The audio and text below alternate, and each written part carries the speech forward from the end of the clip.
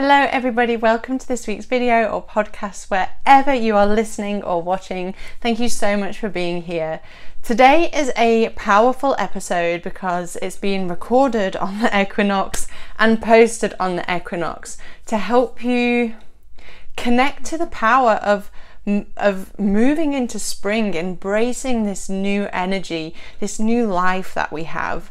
In today's video, I'm going to talk through some wild symbolism that has shown up in my own life that represents the end of winter, that represents the end of a dark, tumultuous time and stepping into something new, and how that you can maybe relate that to your life as well.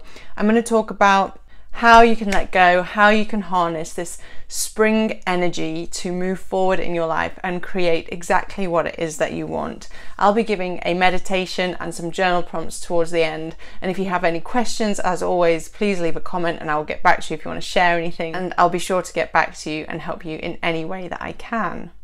So let's think it's now the middle of March, nearly the end of March 2024.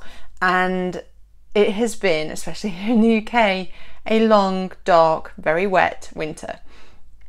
And during winter, there doesn't feel like there's much hope. It can feel, it's a time to go inward. But how we're programmed as a society is to be out in yang, spring, summer energy all the time, working the 9 to 5, succeed.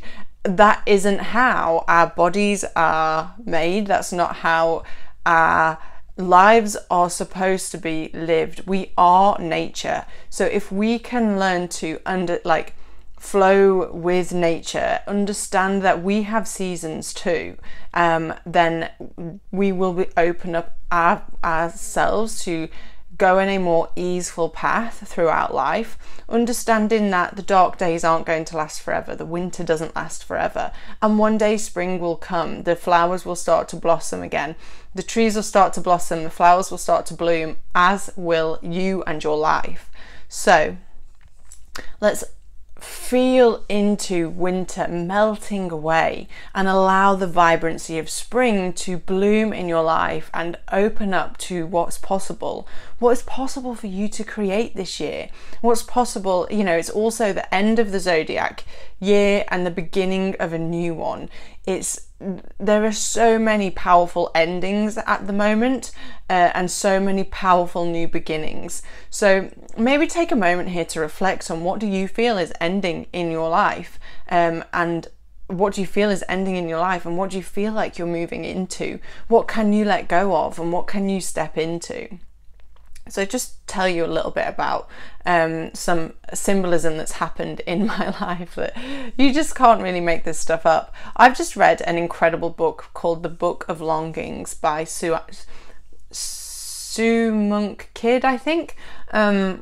I'll pop a link in the description if anybody feels they want to read it after this. And it's such a profound book about Jesus's wife Anna, if Jesus ever had a wife. And this lady, this author, gave Anna a voice, and Anna was fiery and a revolutionist, and she was stood up for what she believed in, and it got her into a lot of trouble, but made for an excellent story. And alongside it, we see Jesus going through his cycle, and it ends, spoiler alert, it ends with Jesus being crucified and no resurrection. You're sort of waiting for the resurrection because you know that it comes metaphorically, right? So I've just finished this book and I read it in like 48 hours, something ridiculous.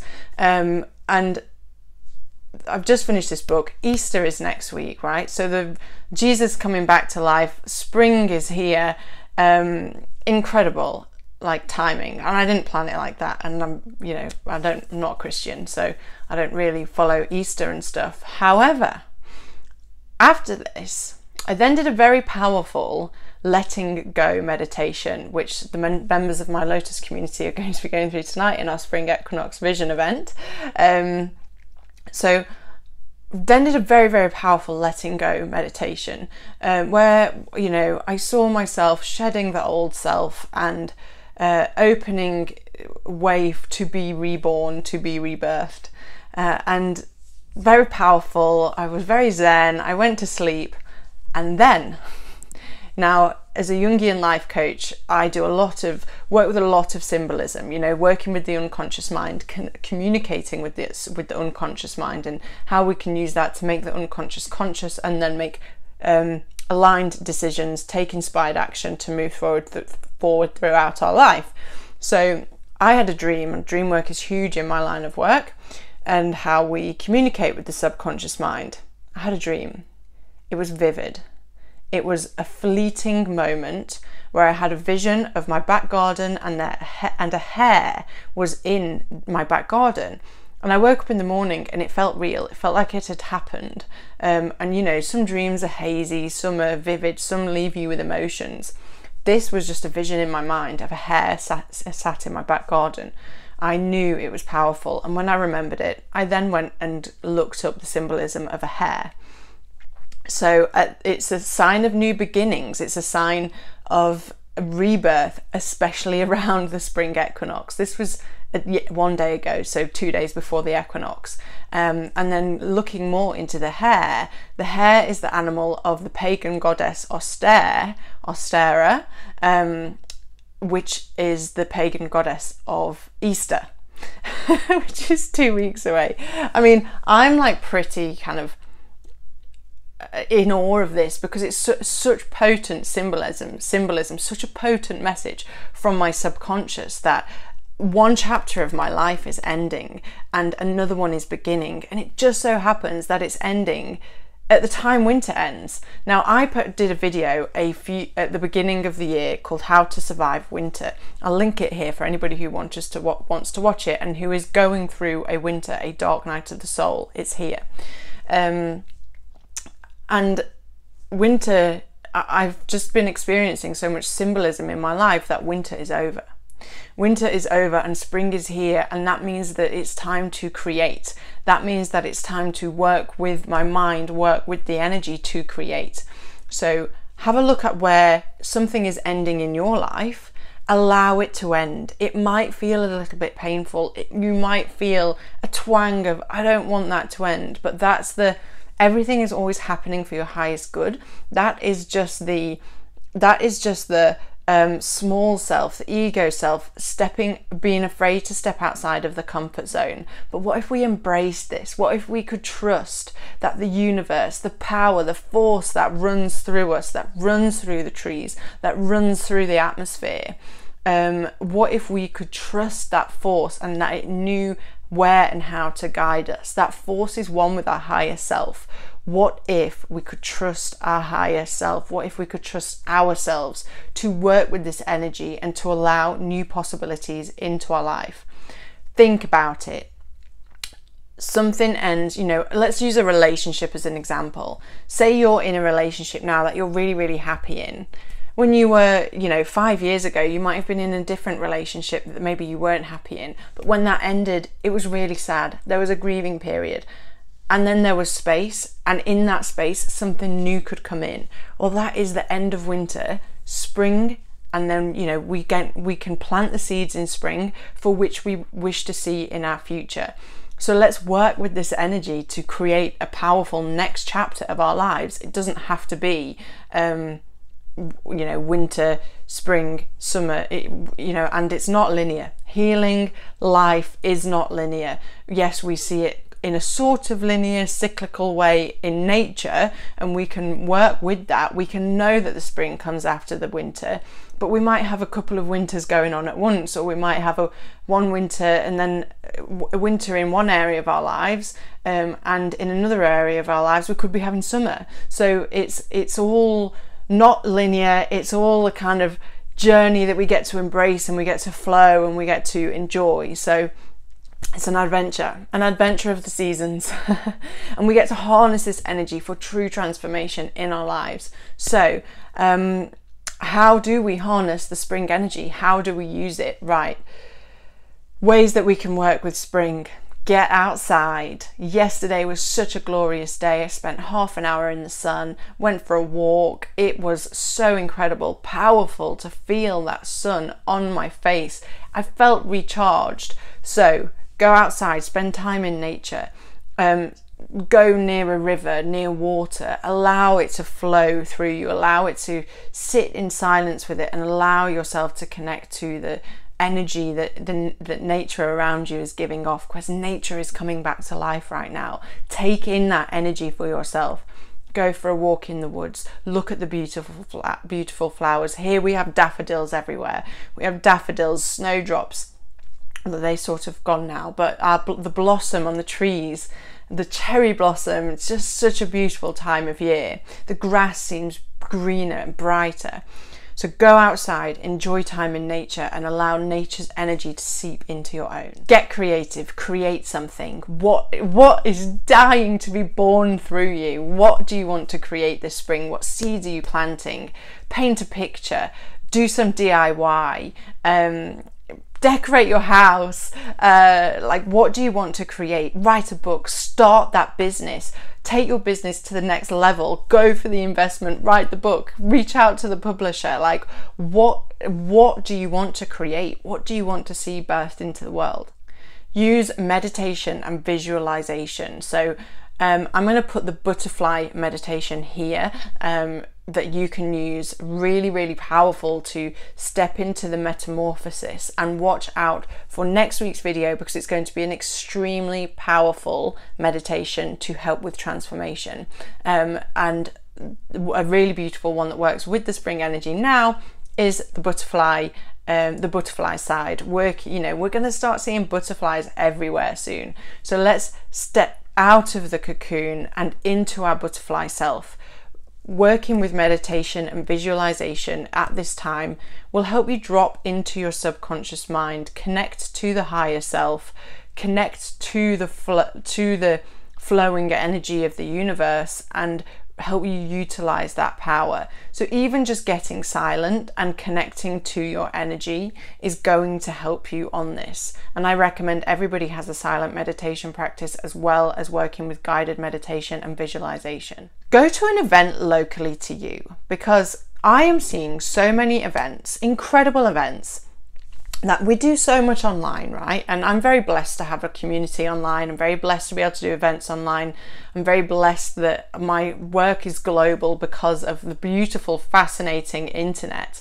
But go to an event locally to you, a sound bath, a spring equinox meditation journey, which is one that I'm hosting at one of the studios I teach at here in Derbyshire, a tarot event, a yoga event, a retreat. What is there local to you that's working with the energy of spring? What can you go to and enjoy that?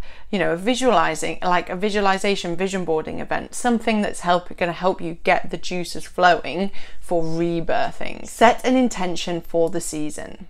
How do you want your season to go? What seeds do you want to plant? Get silent. And what intention comes up for you? Write down the first thing that comes up. This one's my favorite, because this is another message that I keep receiving at the minute is celebrate life. See life blooming all around you and celebrate it. Celebrate every version of you that has been and that will come. Celebrate all of you, the good, the bad, the ugly. Celebrate just the entire expansive energy that you are. Celebrate the person that had to do those things to get you where you are today. Celebrate everything that you've ever been through, everything that you've ever experienced, and celebrate all the blessings in your life. Celebrate, celebrate, celebrate. It's such a beautiful act of gratitude to celebrate, and that will be matched in your universe. So let's go into spring celebrating life and see what life wants to give us in order to match that energy of gratitude and celebration. And get ready to step into more and more of your true self as you do this. All of these processes are going to help you awaken, help you enliven yourself to make the most out of this life. In order to make the most out of this life, you must become one with your true self, which means becoming whole. So all of these will help you do that. And if you want to go a little bit deeper, you can start working with a coach, do some shadow work. There's lots of things that you can do to become your true self. But all of these practices are going to help you. Working with the spring energy is going to help you. You're going to flow more. You're going to be in alignment more. So use this time in your life. Work with the magic of spring.